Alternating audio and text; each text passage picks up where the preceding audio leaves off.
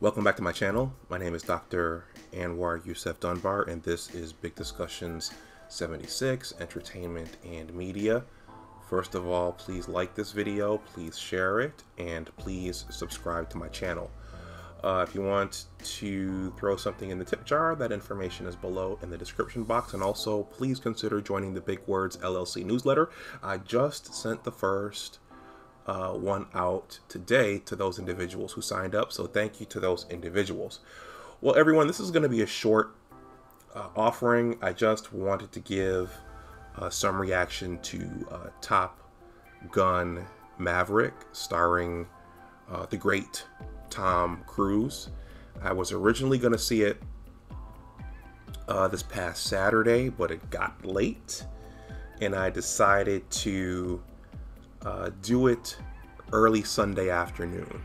This way I would be a little more rested, and I'd also get a cheaper movie ticket, or should I say a less expensive movie ticket. So it turned out to be worth the $10 and some odd cent that I paid for it. Of course, you know, the snacks are always overpriced, and I think I could have gotten a smaller tub of popcorn than the one that I got because I didn't finish my large. But it was a good investment. It was very entertaining. I have no complaints about the movie, and I think I'm a simple moviegoer, and all I want to do when I enter that theater is to escape from the real world. I want to get sucked into story. I want to get sucked into an adventure. I want to go away someplace. I don't notice every little nook and cranny and nuance and screen angle, and I don't notice everything. And sometimes I have to watch movies multiple times before I see the thing that someone like my brother Amal saw. But I am a simple moviegoer, and I was satisfied with the 2 hours and 11 minutes that I spent inside of that theater in Northern Virginia. So just briefly, and shout out to Artisan MC. I went up on his panel for a few minutes last night to give my thoughts on the movie, and they're basically as follows. I'm a bit of a traditionalist, so especially when it's an older movie or the predecessor is an older movie, I really enjoy when the newer movie pays homage to the older movie, and it stays consistent and it stays in line with the previous story and what the previous story was about in terms of the characters, in terms of the story world. That's what I like to see. If it ain't broke, don't fix it. And I think that that's what they did here. You know, the main character was Maverick. The first movie he trained at Top Gun. His nickname was pretty much in line with his personality. And I think, if I recall correctly from that first movie, he had to learn how to be a part of a team and not put everyone else at risk. And they had to get used to him and his way of doing things as well. And that was part of the friction between him and Iceman, played by Val Kilmer, in the first movie. And at the end, they wound up, Maverick wound up earning Iceman's respect. Also, partway through that first movie, Maverick lost his co-pilot Goose, played by Anthony Edwards, who we know from ER, and both of those threads were furthered in Top Gun Maverick. His friendship with Iceman, and also Goose's son, Rooster, in this movie. Just briefly, and I mentioned this on Artisan's panel last night, I like the fact that they did put Val Kilmer in this movie. That's a spoiler for anyone who hasn't seen it, so if you hadn't seen it, well, now you know Val Kilmer is in it. I did do a quick search on Val Kilmer before the movie, and because I had seen that he had some health problems. I believe it was throat cancer. And what they did, which was brilliant, was that they wrote up Iceman, not only to show the ongoing friendship with him, with Maverick, but also Iceman was experiencing the same health issues as Val Kilmer. So he was right there in the middle of the movie. He and Maverick / Tom Cruise, they had a friendship moment, and with a joke at the end. But I thought that they did a good job showing that camaraderie from the first movie to the second movie. It was, all the elements were there: action, humor, character building, a mission.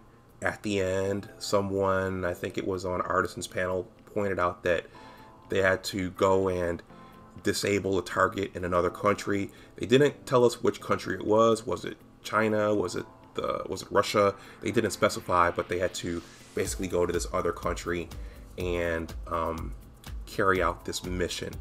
The movie represented what I thought was the changing of the guard, or the raising up of a younger generation. Goose's son Rooster was a part of that generation, and part of his arc was learning to assert himself and not think when in his plane and when in battle. And that was just a key thread in the movie. A passing of the torch, a changing of the guard from Maverick's generation to this younger generation. So there was a team of pilots. Miles Teller played Rooster. Glenn Powell played Hangman. Monica Barbaro played Phoenix. Jeffrey Ellis played Payback. Manny Jacinto played Fritz. Let's see, Danny Ramirez played Fanboy.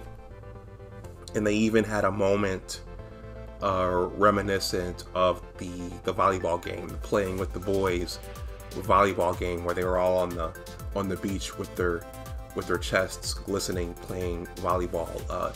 If you're into sports, Jim Rome made fun of that scene quite a bit. So there were a lot of callbacks to the original movie.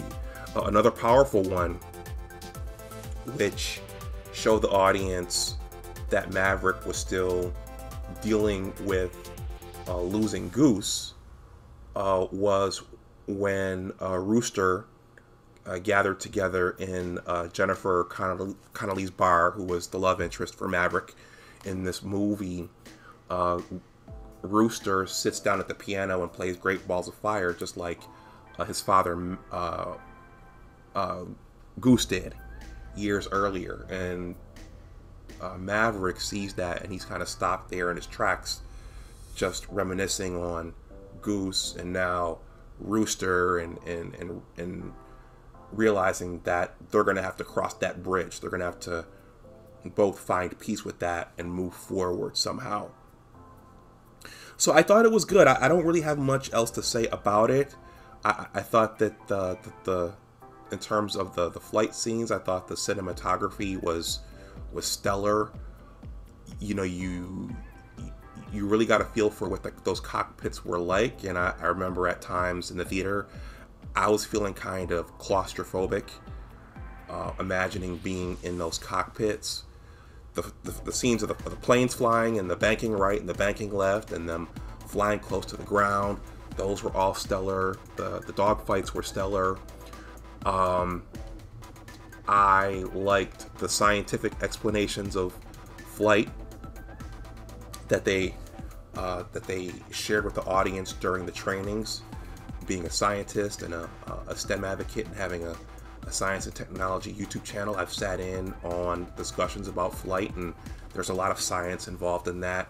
And I thought that another important thing that they discussed at the beginning is something that's happening now, and that's machines taking over. And so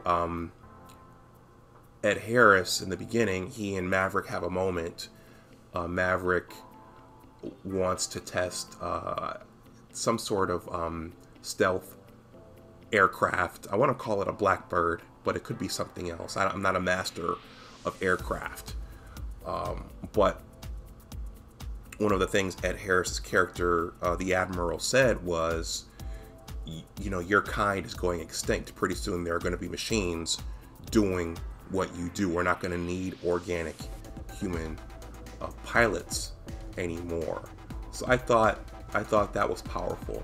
And another, and I'm gonna close with this. Another powerful bit of dialogue was the fact that a discussion with, I think, John Hamm's character and Charles Parnell's character with Maverick, which involved the fact that he was still a captain and he had not advanced to admiral, or he had not advanced beyond a certain point.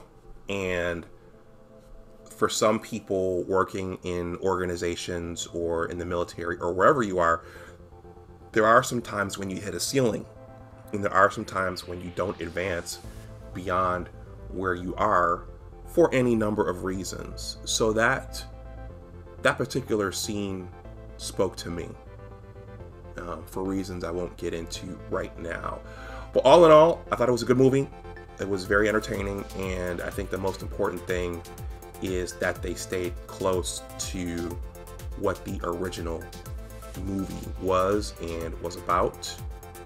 There were no narratives in the movie where you thought that someone was preaching to you about how you should feel and how you should think about certain issues. So I thought it was very, very good. I don't foresee them doing another one, and I was pleased. I thought Jennifer Connelly played well as his love interest. Her daughter was in it. There were some funny moments there, and yeah, that's pretty much all I'll say. The ending tricked me for a little bit. I thought someone was going to die, but the writers threw me for a loop there, and I think that I won't give that away. So I'm gonna stop this here. That's my reaction to Top Gun Maverick. I liked it. I recommend it. And yeah, let me know what you think in the comments section below if you've seen it. Please like, share, and subscribe. Once again, if you want to throw something in the tip jar, that information is below in the description box. Also, please consider joining the Big Words LLC Newsletter. In addition to being a YouTube content creator, I am also a writer. So enjoy the rest of your day or your night or whenever you are watching this. And as always, remember that your attitude determines your altitude. Take care, and I will talk to you the next time. Bye-bye.